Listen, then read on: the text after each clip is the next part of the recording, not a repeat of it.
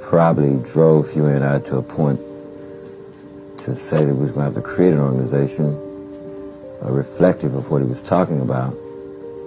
The fact that Malcolm said that by legal constitutional right, the Second Amendment, every black man and woman, black person in this country had a right to have a shotgun in their home to defend themselves from unjust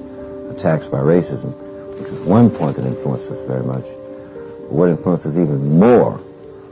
was Malcolm's emphasis that we must have a political organization that dealt most immediately with the housing and the clothing and shoes and food for the people. That while we deal with this, ultimately, the revolutionary process will go on, and it will probably still be somewhat of a violent revolution. As you know, even in this period, although there's numerous violence still being committed against black people,